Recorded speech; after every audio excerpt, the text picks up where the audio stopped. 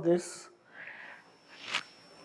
A solid metal cuboid of length 11 centimeters, breadth 4 centimeters, and height 3 centimeters is melted to form another solid consisting of a cone and a cylinder joined together as shown in the diagram below.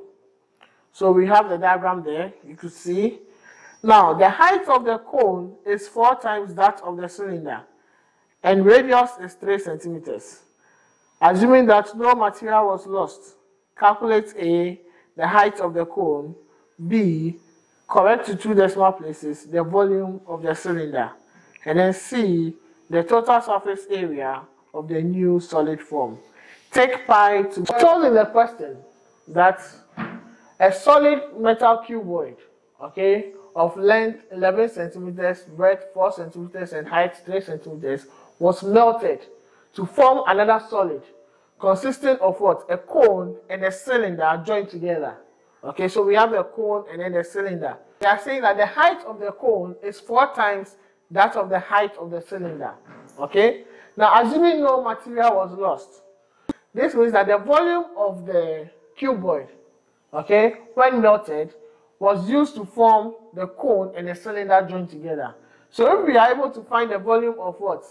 This cuboid, okay, and we know the volume of a cuboid is L times B times H. So the volume, volume of cuboid. So the first thing we are going to find is the volume of what?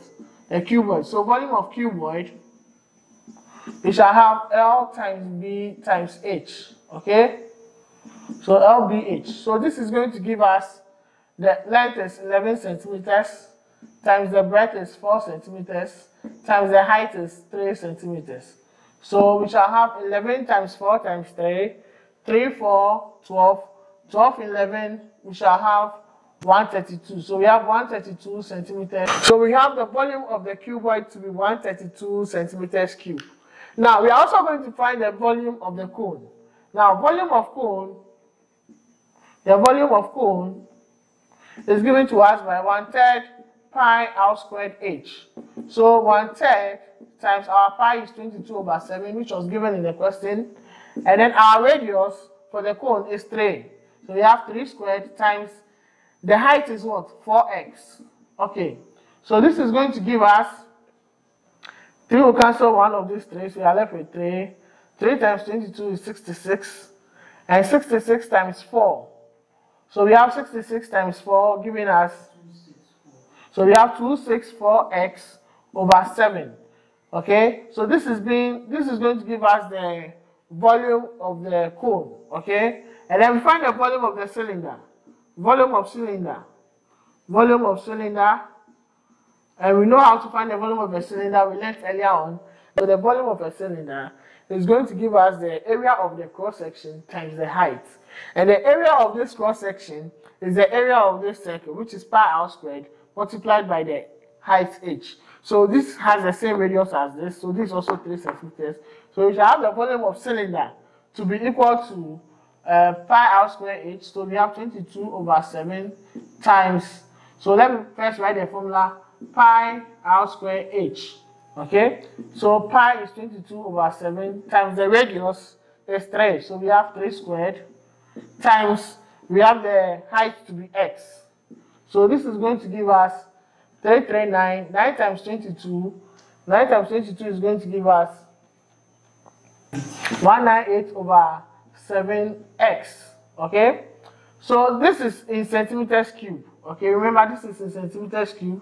This is also in centimeters cube because it's volume. So what we are saying is, because no material was lost, the area of the volume of the cone plus the volume of the cylinder is equal to the volume of what? The cuboid. Okay? So because no material was lost, we could say that the volume of cuboid is equal to the volume of the cone plus the volume of cylinder. Okay, so the volume of the cuboid was given to us by 132 centimeter cube equal to the volume of cone is also 264 x over 7, and then plus the volume of the cylinder is 198 over 7. Okay, 198 x over 7. So let's solve for x. Okay, let's solve for x. So I think we can multiply 2 by 7. So 7 times 132, 924 is equal to, we have 264x plus 198x. So we have 924 is equal to 264 plus 198 will give us, so we have 462x. So if we want x, we divide here by 462 and here by 462. So this is going to give us x is equal to 2 centimeters. So this means that the height of the cone now becomes what? 4 times 2, which is 8. And then the height of the cylinder now becomes what? 2. Because our x is equal to 2. So since x is equal to 2, I'm going to draw a new diagram here. We have the height to be 2 centimeters. The height of the cone, this will be 3 centimeters for the radius and then 4 centimeters. Okay? So if we want to find the volume, so the first thing we're asked to find is to find the height of the cone. So therefore, the height of the cone will be equal to what? The height of the cone will be 4 times 2. So 4 times 2 centimeters, which will be equal to 8 centimeters. This will be the height of the cone. And the second part says we should find the volume of the cylinder. Volume of cylinder. So our volume of cylinder will be equal to, so I told you the volume is what? The area of the cross section times the height. So the area of this circle times the height, okay? And what's the area of a circle? It's pi r squared. So we have pi r squared h. Pi r squared h. So our pi is 22 over 7 times our radius. Our radius is equal to this, which is what? 3 centimeters, okay? So we have 3 centimeters, so we have 3 squared times the height. And the height of this cylinder is given as x, which is equal to 2, so times 2. So this is going to give us 9 times 2 times 22 over 7, which is going to give us, so in the third part, we were asked to find the total surface area of the new solid form, okay? And that will be the curved surface area of the cone added to what? The total surface area of what? The cylinder. So we are going to do that now, and I'm going to clean the board to solve that. The total surface area, we are going to find the curved surface area of the cone. Curved surface area of cone, which will be equal to pi RL, okay? So the curved surface area of a cone is pi RL, which will give us 22 over 7 times the radius, which is 3, times the L, which is what? Our L is what we have to find. We don't know the value for L. So for us to get the slant height L, we can use, because this is a Pythagoras theorem, because this is a right angle triangle, because we have a right angle triangle here, with base 3 centimeters and height 8 centimeters. We can use Pythagoras theorem to get the length L, okay? So we are saying under Pythagoras theorem, the square of the adjacent or the square of the opposite is equal to the square of what? The hypotenuse. When you add them, you get the square of the hypotenuse. So we can say L squared is equal to 3 squared plus 8 squared. So L squared will be equal to 9 plus 64. L squared will be equal to 9 plus 64 will give us 73. 73. So L will be equal to the square root of 73.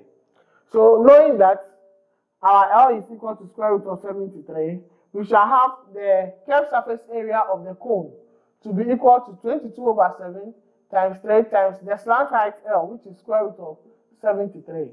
So this is going to give us 22 over 7 times 3 times square root of 73. We have the curved surface area of the cone to be 80.557 centimeters squared, because we are dealing with area. Okay? Then we go and find the area of the cylinder, the total surface area of the cylinder. Total surface area of cylinder. So this will be equal to, we are going to assume that this end has already been calculated, so it's left with this end, okay, which will be pi r squared plus the curved surface area, which is 2 pi rh. 2 pi rh. So we have 22/7 times the radius, we have 3, so 3 squared plus 2 times 22/7 times the radius is still 3 times the height, which is what? 2 centimeters. So this is going to give us 22/7 plus 9, 8.21 plus 28.29 plus 0.71. So this is going to give us 66 centimeters squared. So this is going to give us the total surface area of the cylinder. So if we want the total surface area of the new solid formed, so total surface area of new solid formed,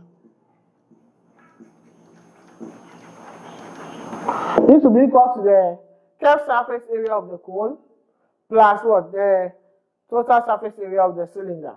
So we shall have the curved surface area of the cone is 80.57, 80.557 plus